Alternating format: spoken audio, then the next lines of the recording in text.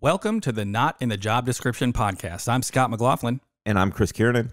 No matter what type of job you've had, there were situations that happened to you during work that you couldn't wait to tell your friends about. We interview a variety of guests about some of their crazy stories from work, from entry-level food service industry jobs to doctors and attorneys.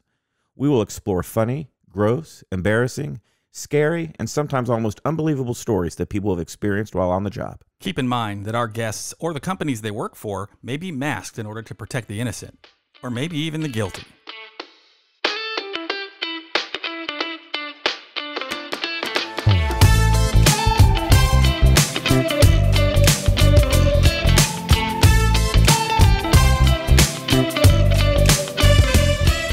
On today's show, we're speaking to Jen, who's worked in the tattoo and piercing industry.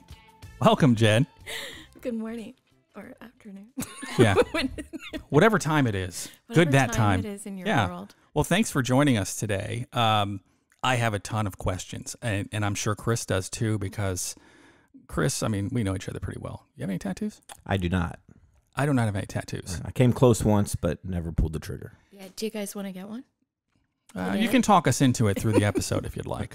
I don't have any tattoos because I was always afraid of what it would look like, because I would have been that idiot who got like Night Ranger tattoo or something, and it would be some obscure band or something. So I never got a tattoo, certainly no piercings. I don't think they're as popular with dudes. I know they do it, but I don't think it's... My ear was pierced, but of course that was that's right. the late 80s, early 90s when guys pierced their left ear, and that was it, right? Yeah, right. That's when it was something. Now it's just Right. ornamentation. I mean, you see Right, people right. pierced all over the place. So tell us, Jen, what kind of business did you work in? Like, what did they do? I worked in an independent tattoo shop on Ohio State campus here in Columbus. Okay. So you Yeah. probably had a whole lot of people in their early teens, early 20 years making all kinds of decisions all the time there, huh? Yeah. My job title was a cross between like mother, big sister, bossy, bossy nurturer. I guess which is kind of like being a mom. But yeah, it was an awesome but like crazy experience. Well, that's cool. I mean, what's the schedule look like there? I mean, is it something where people will just walk in and go, show me what you got? Or how many of them come in and say, I'd like to have mom right here? I'm always curious, is it busy or is it more of a walk-in thing or schedule thing? When I worked in the industry, there were not as many studios as there are now. There were maybe 2 to 3 other reputable tattoo and piercing shops in Columbus, so we were quite busy. Piercings, which I took care of, were all walk-in. The tattoos were scheduled, and we did all custom artwork, so we really, unlike many other shops where people would walk in and pick what's called flash or already existing artwork, like out of a book or off a wall.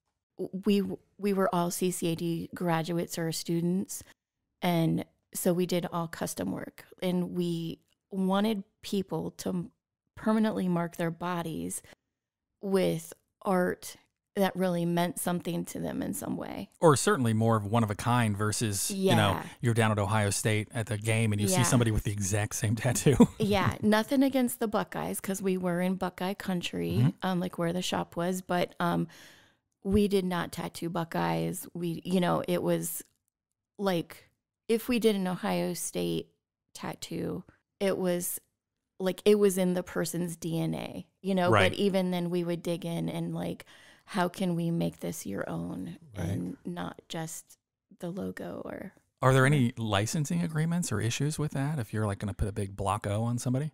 You don't have to answer that if you're going to be in legal trouble now. No, I mean, it was free marketing for them. And, OSU is kind of, it's a brand itself. So like the kids were branding themselves. Oh, that's funny. Yeah, I would have been the one that got Penn State, big Joe Paw, and then regretted it. Well, since it was so custom, then, I mean, can you think of like one of the coolest tattoos maybe that you guys put together for somebody? Oh my God.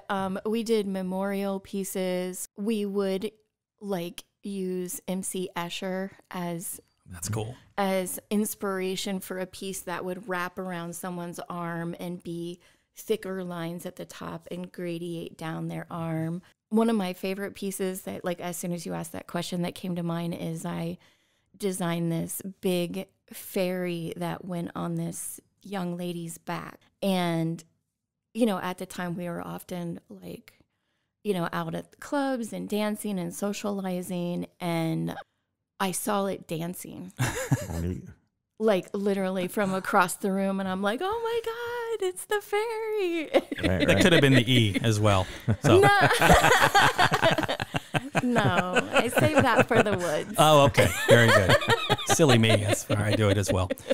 Well, you know, you talk about tattoos, and again, never had one. I would be and I love art, but Yeah. I know I would just regret it in no time at all. But have you had people that have had some work done at the shop you worked at that weren't happy with what they got or had some regrets? Like for clarity, I did not perform the tattoos. I would help design them, and then I performed piercings Okay. and whatnot. But there was an experience where one of the tattoo artists had been working with someone on a design, and it was a number of hours into conversation and working through the artwork.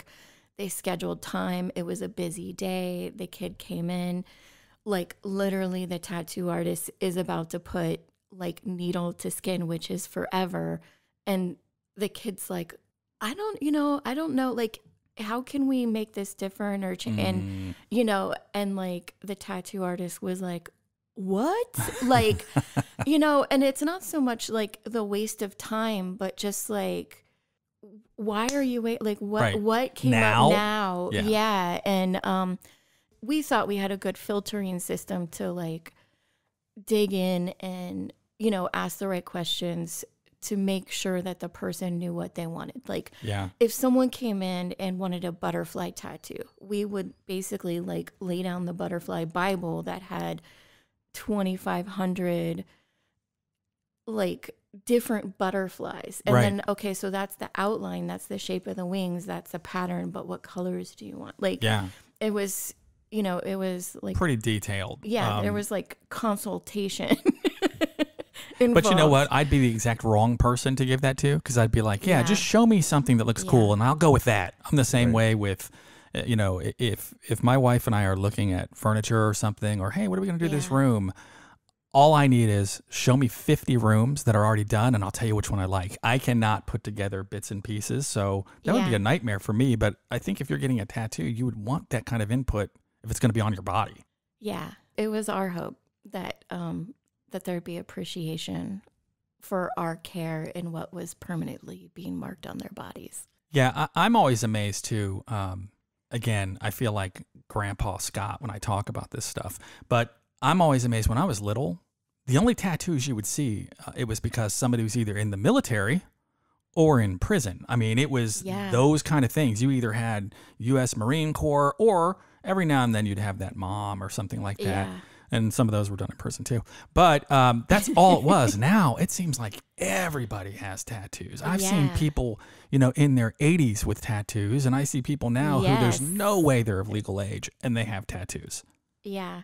Yeah. When I was working in the industry, like I'm from a small town, and, you know, I'd go home to visit my mom and my grandmother, and I'm out and about, like literally holding my grandmother's arm, and, you know, like we're giggling. And a woman walked by us with her child and literally grasped her child to her like I was going to murder her child. And I'm like, I'm hanging out with my mom and my grams. Like, yeah, but I heard your grandma looks a little shady. Oh, I'm just she's saying. Ornery. Oh, like she was the one anyone would have had to worry about. Well, you know, in doing some research for the show, according to a 2019 poll, which I'm sure this is way outdated, but according to a 2019 poll by Ipsos, 30% of all Americans, regardless of age, have at least one tattoo. Yeah. I bet that's higher now. I'll bet it's way higher. Just over the past few years, it seems like, I mean, seriously, if you walk through the grocery store, and we're in a kind of a I don't know, more of a conservative type of town, you can walk through a grocery store and it's way more than 30%. You can see tattoos on people. Mm-hmm. Well, and I think and piercings. Yeah. right. And I just think it's a lot more acceptable, I guess, by society standards. Like when you were mentioning, you know, back in the day, walking with your mom and grandmother, people were kind of taken aback. Well, now you don't even bat an eye at it. You know, you'll Right. see, you know, like the kindergarten mom dropping her daughter off with a full sleeve tattoo, and it just looks like it was meant to be, right? It just doesn't seem to be maybe the stigma or the weirdness like it used to be. And now mom and grandma have tattoos. Right. Yeah. Well, back when you started and it wasn't quite as acceptable back then, I guess maybe not acceptable is not the right word, it just wasn't quite as common. Were there times that people walked in the door and you were like, whoa, I can't believe this person's coming in for a tattoo or a piercing, like just totally off the wall, like someone you would never expect to walk in the door? Absolutely. There's 2 clients that I'm thinking of, and one, her first tattoo for her 80th birthday. Oh, wow. And the second was a lawyer. Okay. And he would come in 3-piece suits, and like he'd call ahead because he's a busy man, and he'd come in. I'd shut the doors. Other customers thought he was my dad. And, you know, so he's in suits all day, and the gentleman had very, very large gauge genital jewelry. Oh, Okay.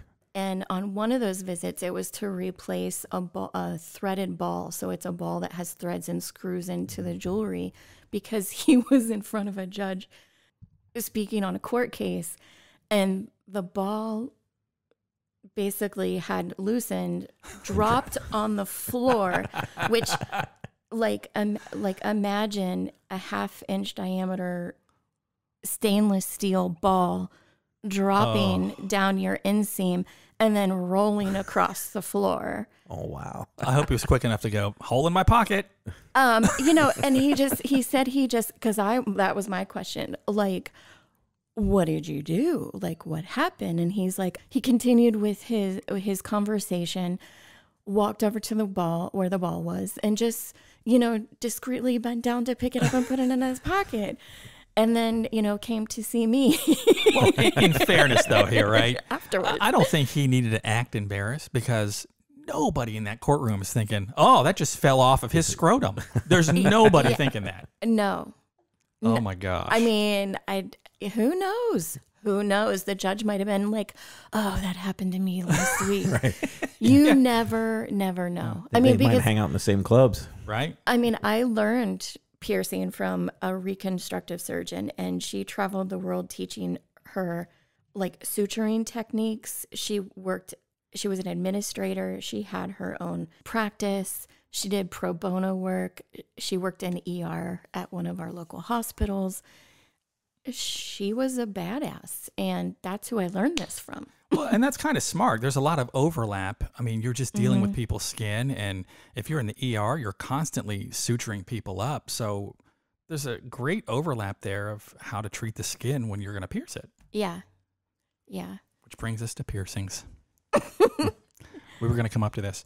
And when I was doing some research on piercings, and again, this is from 2017, so who knows what's happened. Ages ago. That might as well have been 50 years ago. I know. But there was COVID, and everything changed. Oh, I'm quite sure people, now that they didn't have to go into the office, I'm quite sure it went crazy with piercings and tattoos. But according to Statista.com, it's kind of interesting. They talked about areas that are pierced. Yeah. What do you think the number one place for piercings on the body? Your ears, I guess. Yeah. I mean, there are a million body parts. Right. Mm-hmm. So earlobes, 77%. Ears. Then ears, you know, like the top and the cartilage area. Yeah, ears. there's all the like inner and outer helixes and traguses, and yeah. The next thing was the tongue at 19%. I guess it shouldn't surprise me, but damn, that just feels. I mean, I couldn't imagine. I bet the pain's got to be. No. Really? That's actually one of the easier piercings. The care for it afterwards, because it's a muscle. Right. It will swell and you talk funny for a couple days, but otherwise it's one of the easier. But it also heals really fast, so it's one of the easier piercings to receive. You know, maybe it's because it's my age group. I used to see a lot more people with their tongue pierced. I don't see that as much now. So Yeah. maybe piercing, like, You probably don't different see areas people come of that and age go. anymore. I mean, I try, much. but you know, Well, you don't pay enough to see people of that age anymore. true. The next item is as far as area that's pierced is navel, and that's pretty big. Oh, yeah. You see that all. I'm surprised that's not above tongue, but it's tied with tongue at 19. Yeah. I've That's pierced a tongue twister too. thousands of belly buttons.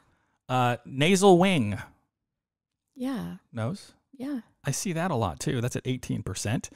Yeah. On your face, lip. I see a lot of that too. Yeah. Mm-hmm. That's only 15%.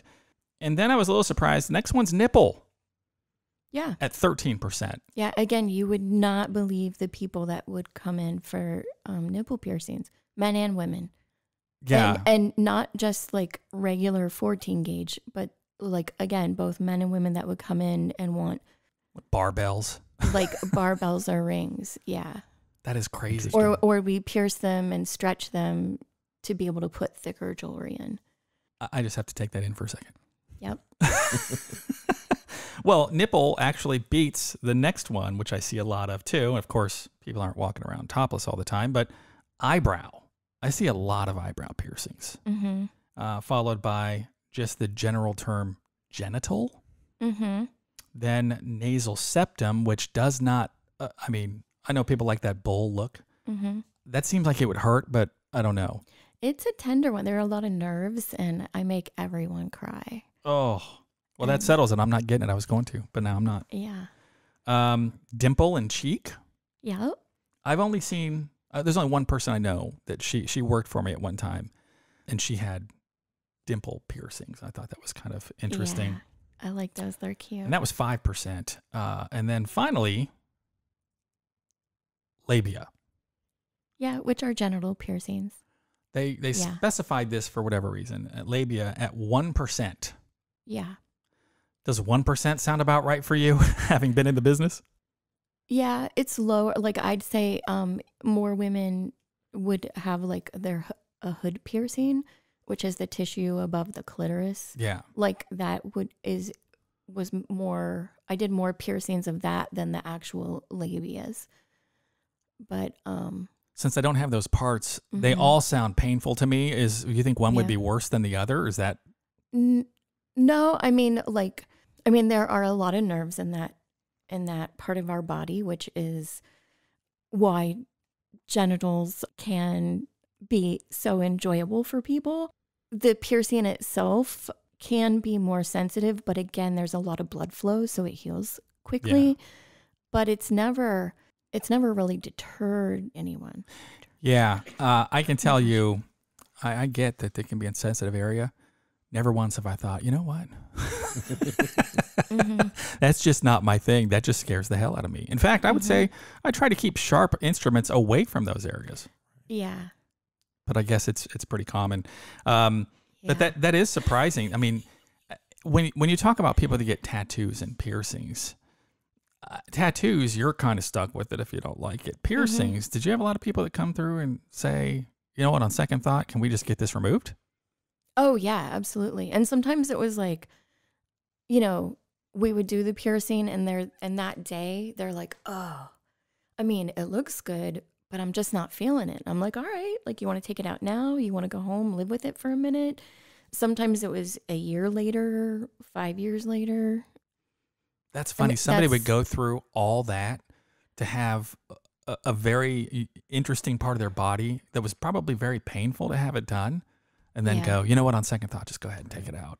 Yeah. Well, the interesting thing is that, like, I don't think anyone goes into body modification thinking about the pain. Like, once they sit in the chair, yeah, they may get some nervousness, but there's usually a reason behind it. Like, there's a life experience that drives them into like taking action on this. And I don't know, for me, that was always the beauty of it, is like, for some people it was, I'm independent, I'm on my own, I'm doing this to my body. For other people it was a healing experience, or like a memorial to help with grief, or because they got divorced, because they got married, because they had babies, like, and working in the industry, like that was like so magical to be part of people's lives like that. Yeah, kind of new beginnings. Yeah. Yeah. Yeah. So like we would talk about like pain, but like I kind of had a process of like breathing techniques that would calm them down and hopefully make the process a lot smoother for them. But I think like when they would stay focused on their reason for getting it or just how great it was going to look, like pain wasn't really a big factor in the conversation.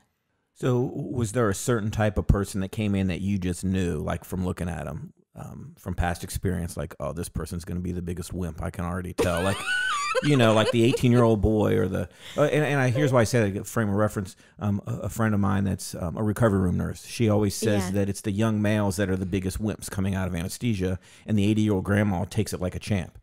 So did you kind of see that with things that were going to be painful, like just certain people fit a mold that you're like, oh, this guy's going to cry like a baby? I wouldn't call them wimps. Everyone had a different experience.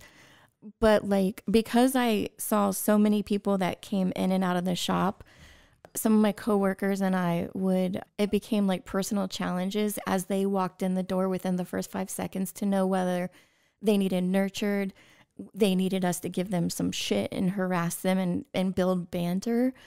But usually the bigger guys, because they're big, so they got to put on this front that they're like tough, big and tough.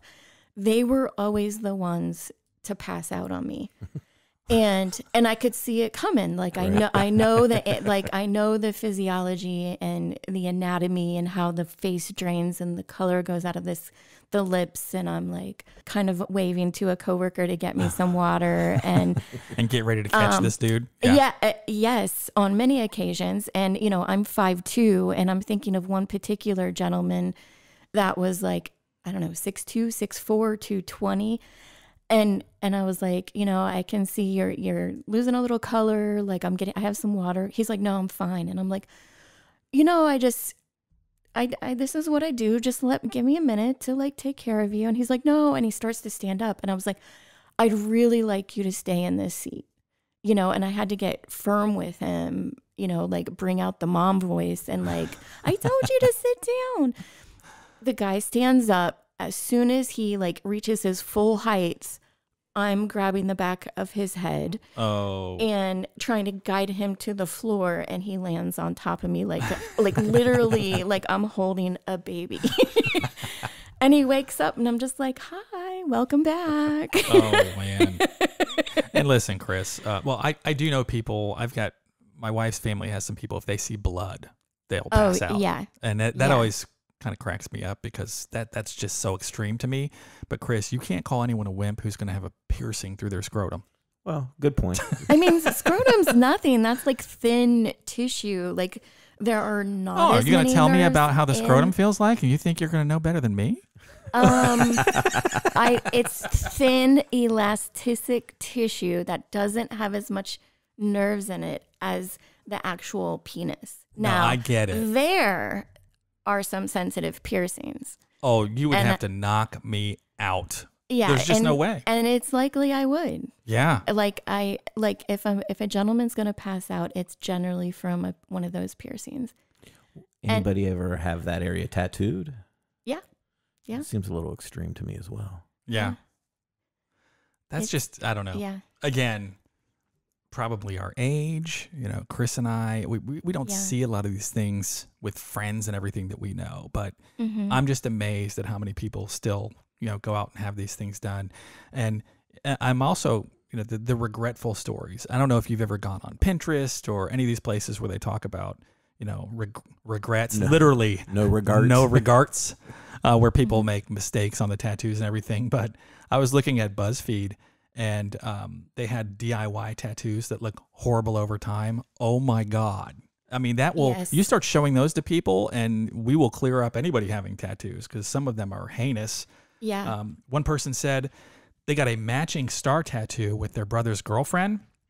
who 2 days later said she's been cheating on their brother, can't stand the family, and left. Oh boy. So she's got this tattoo of a star on her foot that she showed. And then one of my favorite ones, and this 100% would have been me if I got a tattoo when I was young. This person got an Insane Clown Posse tattoo when they were 17. And they said 20 years later, it's a reminder of just how stupid they are. And it looked pretty dumb. Yeah, but you know what? It is a life mark that continually reminds them to make smarter decisions. That is a good way to look at it. For That's sure. the spin right there. Yeah. Absolutely. Yeah. Like, I mean, we had clients that at one point were straight edge or have been straight edge their whole life. And then at 40, you know, are no longer straight edge either. And, you know, but the tattoos are still there. And it's like, that's like, I don't know, for me, the beauty of tattoos and piercing is they kind of mark moments in your life. Back in the day, there were cave paintings and primitive people mark their bodies to mark moments in life.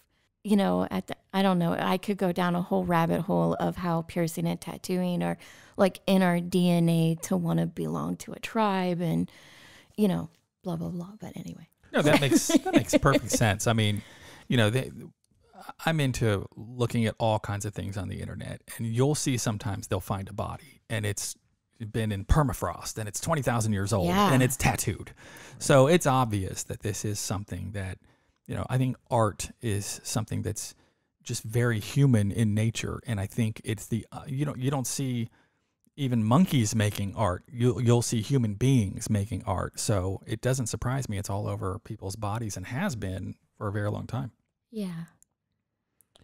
On some of these tattoos also, you know, you're talking about like bad tattoos or on your thing there. I kind of have always wondered when people get like Chinese writing and things, does it really mean something, or is it just like General Tso's chicken with fried rice? Do you have a spell check or something on that? I do not know how to read Chinese script. And when we did get those requests, it was like, go to the Chinese, we're at OSU, go to the Chinese department, go to the Japanese department. Like, if you're going to get this tattooed on your body, make sure you know what it is, because we did not do any tattoos like that we were aware of, but we did cover up tattoos. That's even a better story. They thought they were getting something and they would run into someone out in the world that could read it and like, why does it say this? Why do you have dipshit across your chest? Yeah. Yeah. Yeah. Anyway, that's another rabbit hole. So along the same lines of people that have like issues or want to put a tattoo on, are there times where you just flat out say, no, we're not going to do that? Yes, absolutely. Please expand on that. Number one, OSU would have game days where there's drinking from 8 a.m. There was a duration where we started closing the shop on Saturdays because it was a full day of drunk individuals suddenly wanting tattoos, or that's not the environment we wanted to work. You know, we're artists. We want to be proud of the work that we do, but we also want the person receiving it to enjoy the work. Well, I want to give you the flip side. You're depriving them of that opportunity of making better decisions in the future. I'm all right with that. You know, like, and we always made sure they knew they were welcome to come back when they're sober and when they're not like partying all day and then going to be out in the world. Like, you know, you got to care for it. Afterwards, you need to hydrate, you know. Was there ever any situation where it was a sober person and they wanted something and you were just like, you know what, we're just not going to do that for you? Maybe because it was too offensive, or just, you know, I don't know, whatever the reason might be. Yeah, like getting people's names tattooed was a big thing, still is. And unless it was a memorial piece, your kids' names, your dog or cat's name, you know, like we didn't do it because people can get divorced. So the girl I met at the game, Sally, you wouldn't let me no tattoo? Oh, really? Okay. No. That's future business you're turning down, you know. That's okay. We had a line out the door. But what is it about Sally that you loved? Like, how could you represent those feelings by an illustration or by, like, how else can you express that? See, and that's why she's the professional right there, right? That's right. That's right. Now, George Carlin in his book talked about, you know, people making mistakes. And he was a genius. And he said, you know, a lot of people spend hundreds, if not thousands of dollars covering up a tattoo because you had Sally put on your arm. But instead, just spend $100 and have "fuck Sally" put on your arm. I thought that was genius. Yeah. Yeah. And that's the business you guys missed out on. But that's okay. Yeah. Speaking of... But see, that's the thing.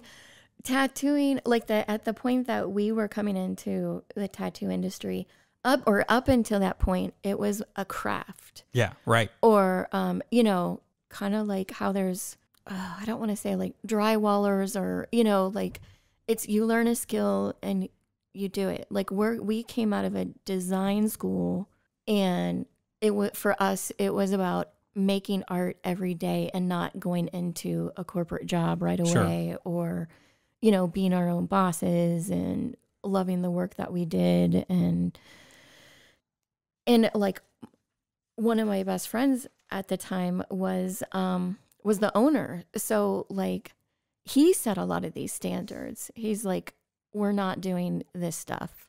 And that's probably pretty smart, because, you know, he probably learned a lot of that stuff because what he had seen in the past through trial and error. I mean, it's got to be horrible when you have somebody come back and, you know, they're unhappy. And it's not because of the work necessarily you did, but their motivation for having something done. That's got to be kind of sad. Yeah. So, you know, you're almost artist and therapist, figuring out like what's the rationale behind this and how can we help you. Absolutely. Yeah. Now, you brought up, you know, the person that owned the business, and, you know, I didn't go to art school. The kind of business I'm in was just more business and banking and everything like that.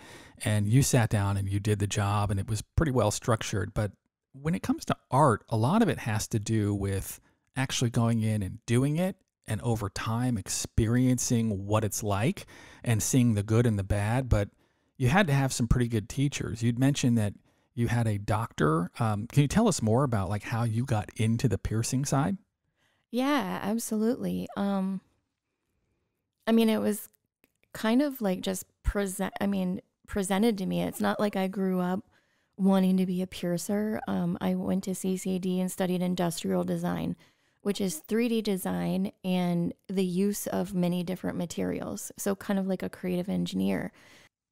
When I learned that they were looking for a piercer at the studio, like one of the other tattoo artists was like, "Jen, you should come work with us."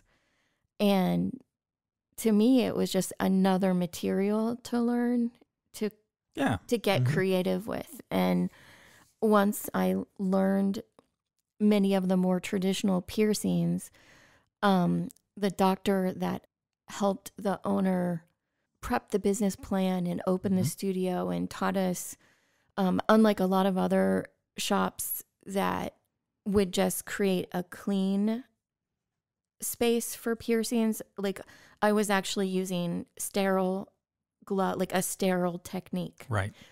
So surgical gloves. I was using IV catheters rather than archaic piercing needles that like cut the skin in a way that it would have slower healing and blah, blah, blah. It was just more about you learned from a doctor. And Yeah. so you learned suturing techniques, and you learned things that probably helped you to deliver a better experience. Yeah. The piercings healed more quickly, created less trauma. The catheters have a sleeve over them. So once I did the piercing, the needle would be removed right away. Unlike traditional piercing where the needle was left in and then you had to follow the jewelry through the piercing with the jewelry. With the catheter, I was able to put the jewelry inside the sleeve of the catheter and pull it right back out. So like there was less drag through the piercing, less possibility of losing the jewelry as you bring it back through the piercing. It was super smooth. You know, everything was sterile. It was awesome. And yeah, like having learned from a surgeon, it really kind of set us apart and made individuals feel more confident in coming in and talking to us, made parents feel more confident. Right. If their kid was, if they were bringing, someone under 18 in, and a lot of times they themselves would end up back getting some sort of work. My parents didn't even buy me a bicycle. I'm sorry. So yeah, it was bad. Horrible childhood. But are there parents who take their kids there to get tattoos? Like, Yeah. what's the earliest age that you're even allowed to tattoo somebody? I mean, 2? No, I'm kidding. I mean, but parents also buy their kids iPhones and iPads. I'm guilty of that. Like it's kind of like it's I don't know, that like there's, depending on where you're growing up or whatever, it's kind of part of societal norms or like, do you want your kids to be doing the same thing as all the other kids? I mean, I kind of ended up where I was because my mom was like, why do you have to do what all the other kids do? Be your own person. And now she's kicking herself because she's like, why can't you be like everybody else? Yeah. Well, an iPhone doesn't turn into a fuck Sally tattoo in a couple of years, so I'll give you that. No, but that's why the parents are involved in the consultation process. And like we would try to stay, we would hear what the client wanted. Like the kid was the client. What is it they want? Why are they getting it? But mom, how does this sound to you? Or dad, how does this sound to you? And we had clients as young as, for tattooing, probably 15, 16 years old with their parents' consent. I pierced a couple friends. I pierced a couple of their kids that were as young as 6 or 8. Like they're like earlobe piercings. Yeah. I don't know why I'm that surprised about it because they're kids, they're babies that get their ears pierced. There's just something about it. Like, here's my 13-year-old daughter, Tangeray. Would you put a piercing in her belly button? Yeah. I don't know. That just seems weird to me. I agree. That's kind of young. Yeah. So I don't even know if you can answer this question because, it's kind of one of those things where you're kind of in it. So to you, it's just a normal day in the business. But to Chris and I, we're like, oh my gosh, what happened? So what are some of the, I won't say extreme, but more unusual things that parents have asked you to do to kids? It's not so much the parents asking us to do it, it's the kids asking wanting for it. And parents giving the okay. And the parents legally would have to be there. God, my parents sucked. But go on. I'm sorry. It was simpler stuff. Oh my goodness. Probably like there was a brother and sister that would come into the shop. Like they were 15 and 17 years old and their dad came in with them to sign off on tattoos for them. Like, honestly, I can't tell you what the tattoos were, but the brother and sister, they were just like, their personalities, like they just knew who they were at such a young age and what they wanted. And like their dad was behind it. And like, I'm still friends with the brother and he's a super cool guy. Like I can't say kid anymore. Right. Cause he's like in his 40s, but like, I don't know. It was like, I remember more the interaction. I can see their smiles standing like on the other side of the counter, like kind of bouncing up and down out of excitement. And it was just this, like, we want to do this together. Like this bonding between them and, they're still really tight. And I don't know, like from my perspective, it was more about that moment than the work that they got. Cause I can't remember what tattoo either of them got. But you remember the feelings involved. Yeah. It makes me warm and fuzzy. Well, that's good. Yeah. And I'm sure that, that's something that they'll remember and that'll kind of be between them forever. So yeah, that's nice because, I don't even know that I go to dinner with my sisters twice a year. So, all right. Well, as we're rounding up the episode here, I have to ask, Chris, what'd you learn?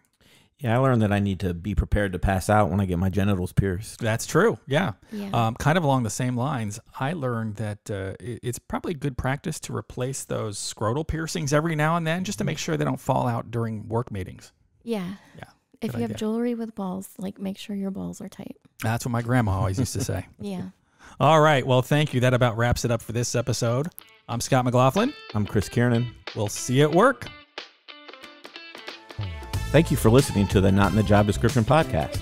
If you have a story you'd like to share, or if you'd like to be a guest on our podcast, please let us know by sending us an email with a brief description of your story to stories@notinthejob.com.